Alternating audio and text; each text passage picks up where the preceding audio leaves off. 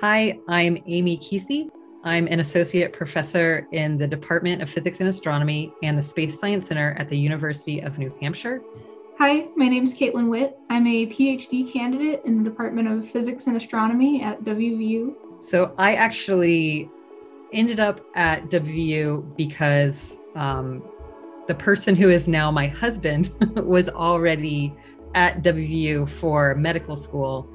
And I came and I was actually using it as sort of a transition initially. So I had majored in math and had taken as much physics as I could fit into my undergraduate at the time, and was trying to go into something astronomy, space science, but knew I needed to catch up on some physics. So my initial plan was to take some physics classes, get a little bit caught up, and then once my husband was done with medical school, move to another place. But once I got started into research at West Virginia, I was able to do some space science research and also get involved in other plasma physics laboratory research, and it ended up being a good place to be. And then I stayed around and got my PhD at WVU, and then I actually was at WVU as a postdoc and research faculty for several years after that. So my story is a little bit different. I was intending to do a PhD right from when I discovered that WVU existed. But when I first got started in research, I eventually started working in a different area of the collaboration I'm in now while I was an undergraduate. And I enjoyed that. And I applied to a lot of different schools because PhD applications are difficult and it's hard to predict where you might get in. But I was hoping to stay and do something at least a little bit similar. And WVU actually has a really huge group that works within this collaboration, which is really great. And there are actually a few different faculty members that work in different areas. So that was something that really appealed to me, was having that option to sort of play around and learn exactly what I wanted to do. And it worked out really well because I ended up finding my current advisor, and we have a good research relationship and personal relationship. So it's worked out really well, and it's been a very supportive environment. So I study space physics, and the overarching goal is to understand how our region of space right around Earth is affected by stuff that's coming from the sun, and it can actually affect us, our technology, like our satellites, our power grids. And so I'm hoping that eventually my research will have a big impact on us being able to understand what happens during those events and be able to protect our infrastructure. And some of the bigger goals I have, I do a lot of data analysis right now from satellite missions, but I've been working in some instrument development and would eventually like to be more involved in missions and perhaps even be a principal investigator of a NASA mission. Yeah, and as for me, I'm still a graduate student, so I think my career could easily change. But as for right now, I'm hoping to stay in research longer term. And I'm a gravitational wave astronomer, which means that we're looking for really subtle changes in space itself. So while this has been detected by some other instruments, we're really hoping that our instrument, a pulsar timing array, will make a detection within the next few years. And then we'll get to the thing that I think is the most interesting, which is actually characterizing these really large scale events and the sources that make them. In general, people have different experiences and different backgrounds. And in order to be able to tackle a lot of the problems that society faces, we need lots of different ways of thinking about how to solve problems. So it's really important to have all kinds of different people in science. Having other women helps everybody else realize that, women definitely belong in science and working on these problems, and they have amazing abilities. And so it's important not only to have them working on it, but let everybody else realize that they can do it and that they excel at it. And so also serving as role models, and, making sure when there's, policy issues or barriers that there are ways to fix the policies and the barriers so that more people are able to participate. I would say that having women in science is important because we make up more or less half the planet. I think a lot about the Ruth Bader Ginsburg quote when she was asked, when will there be enough women on the Supreme Court? And she answered, when there are 9.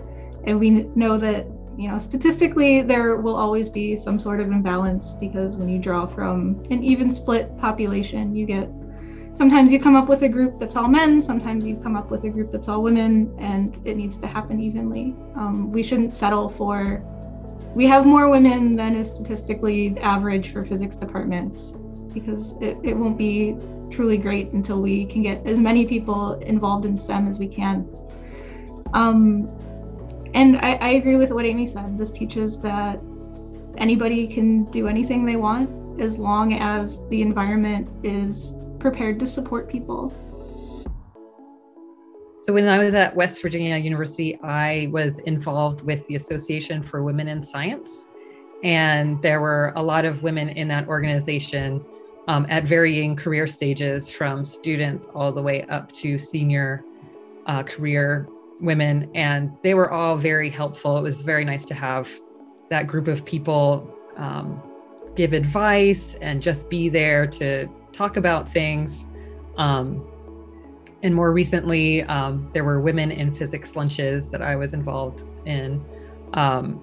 So I just think it's nice to have lots of supportive women around to help you along at every stage.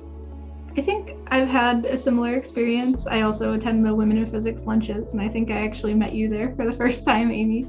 But I also have a female academic advisor, so I have had a great mentor to look up to the whole time that I've been here.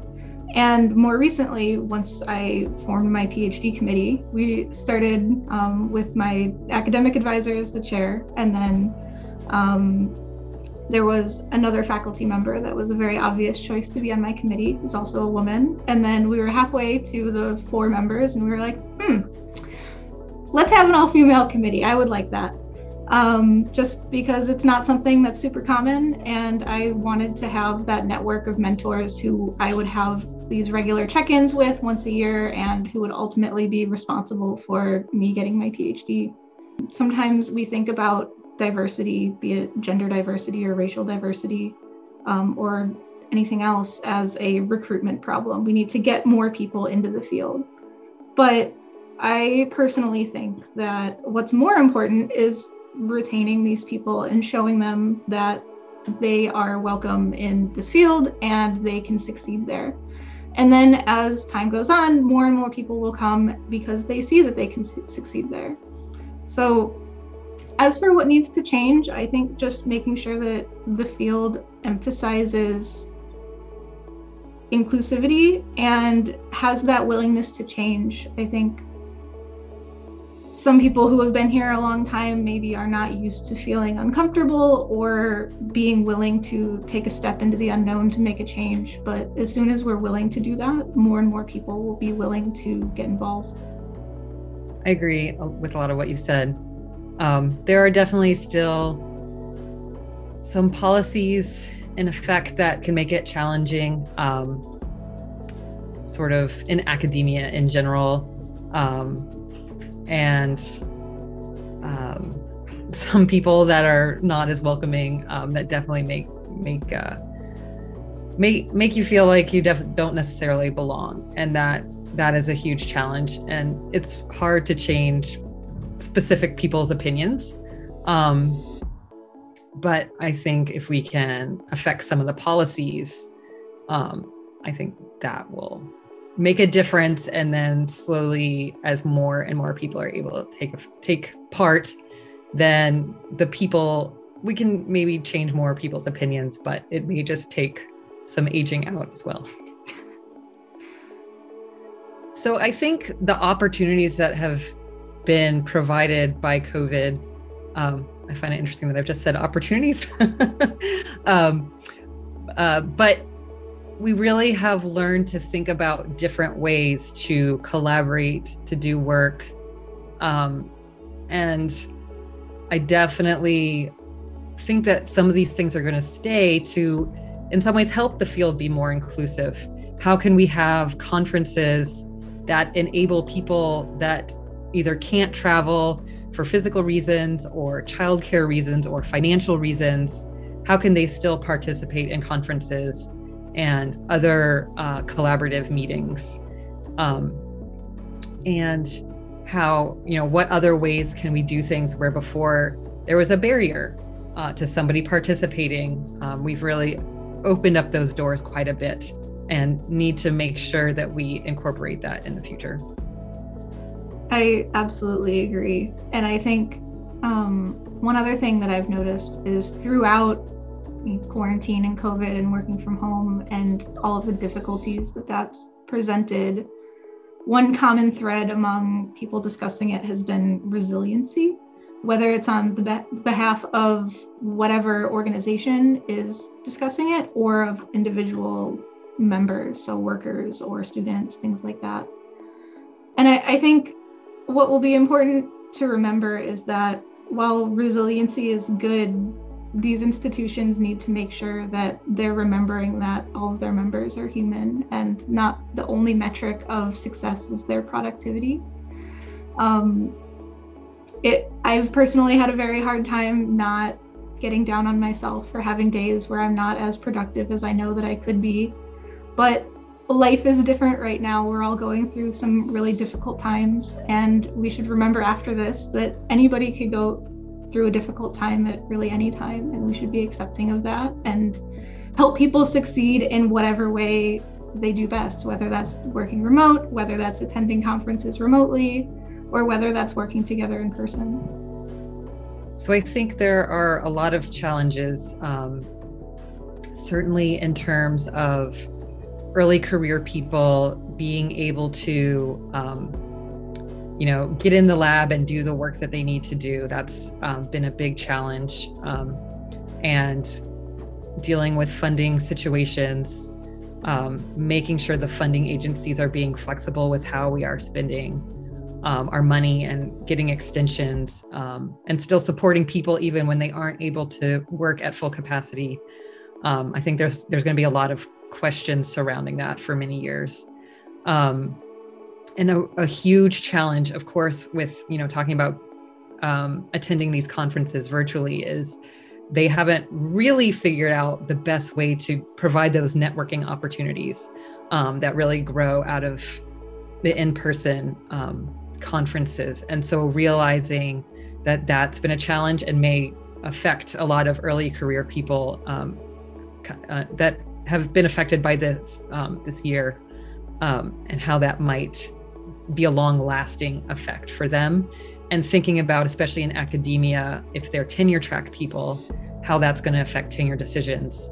I know a lot of universities have implemented tenure clock delays, which can be helpful, but that also changes your timeline for when you get raises due to promotions, and so results in loss of income over your lifetime.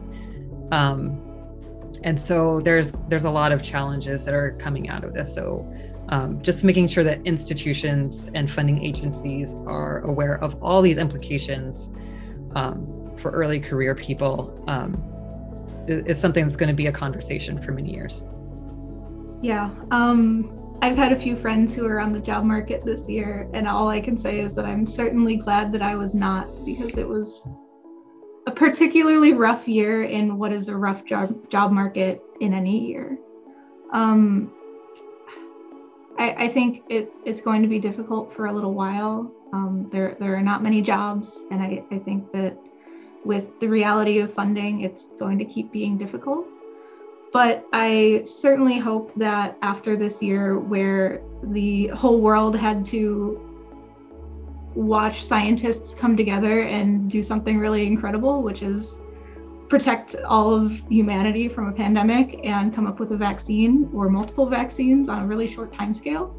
Hopefully everyone will see how important science as a whole is and how critically it needs people to get involved and have caring people who will do things on behalf of others. So I will just say, and I kind of said it before, but science is a lot of fun. You get to work with a lot of interesting people, and it's very flexible. You know, if you like working in teams, there's a team to work on. If you're a little more productive on your own, there's a lot of independent projects that you can work on. And there's a lot of flexibility in what you do. There's certainly, you know, guidelines in terms of what gets funded, but there's still a lot of freedom within that to pursue something that interests you. And as I mentioned, there's so many different fields that you can get involved in. Just explore everything that's out there, take advantage of it. And even if it doesn't end up being your career, it's really good to learn science because science affects our lives in so many ways. Just like we were talking about with understanding the vaccines and in my field, understanding the implications for how it affects our technology, you know, thinking about climate change, thinking about all these things that are affecting us and affect policy decisions that have to be made. It's great to have science background. So I think it's imperative that everybody learn some science because it will affect your life and how we run our country and all those sorts of things. I would also say that STEM is for everyone, and it needs everyone to go as far as it possibly can, and for us to learn everything that we want to about the universe, be it things that are close to home or things that are far away. So the more people we get, the more people there are going to be present who are willing to fight for others and make the changes that are necessary to make STEM an inclusive place for all types, women included.